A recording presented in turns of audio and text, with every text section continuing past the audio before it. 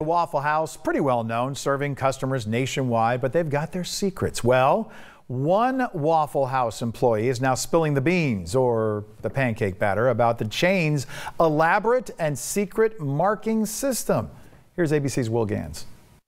First rule of Waffle House: upside down jelly means wheat toast. Apple butter means raisin toast. Don't talk about Waffle House.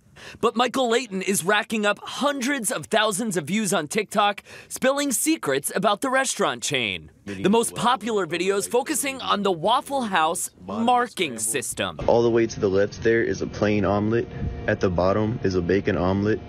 To the right is a sausage omelet, and up top is a ham omelet. For newer employees, a chart for guidance. It probably took me a couple weeks to just get the basics down.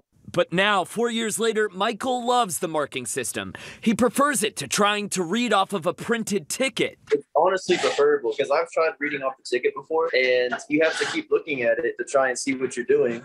But with the marking system, I just look over at the 6 plates and I instantly know, okay, scrambled cheese, overlight, bacon cheesesteak melt, instead of having to read, you know what I mean? Some online still aren't convinced. Wouldn't it be easier to use the written language? They're out here acting like the other team is trying to steal their plays. But Michael's happy to mark the plate, even for more complicated orders, like his own favorite, the bacon cheesesteak melt with onions. Ketchup means cheesesteak, piece of ham means a half bacon, 2 strips of bacon, 2 pieces of cheese, 2 pieces of buttered Texas toast with a piece of hash brown up top. It's like a foreign language. You're literally speaking a foreign language, but with food. A secret language never tasted so good. And there it is, my favorite sandwich.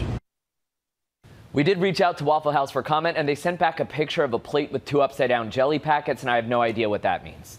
Just kidding. As of now, nothing new from the restaurant. Will Gans, ABC News, New York.